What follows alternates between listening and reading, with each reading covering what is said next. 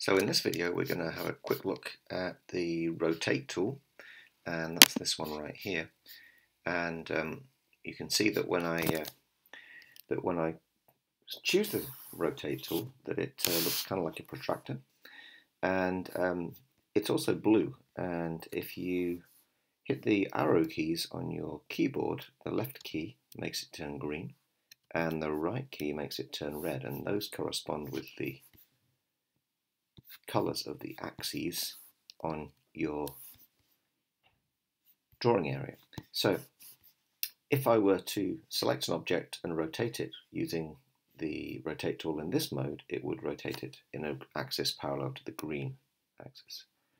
If I did it like this, it would be in the red. If I did it like this, it would be in the blue. So let's just have a quick look at that. So I need to first select what I want to rotate, and it's going to be this.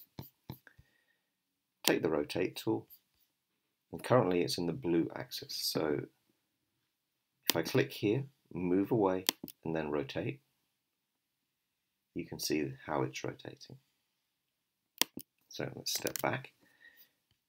This time I'm going to hit the left arrow on my keyboard, and now it's in the green axis. And if I click, move away, and drag, you can see now it's rotating like that.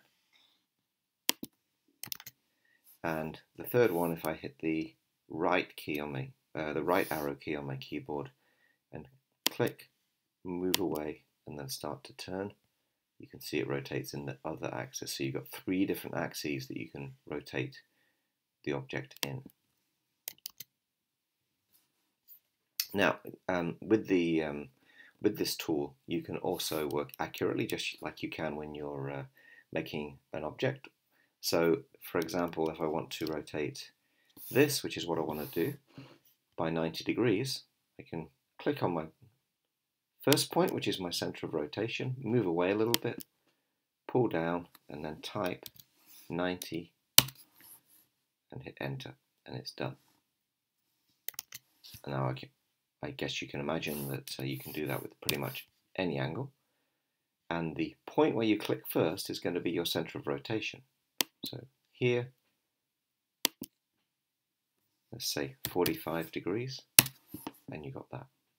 So the important things about the rotation tool, the rotate tool, are first of all choosing which axis to rotate in, and then clicking once, clicking twice, move slightly in the direction you want it to go, then type the angle, hit the enter key, and you've got an accurately rotated part.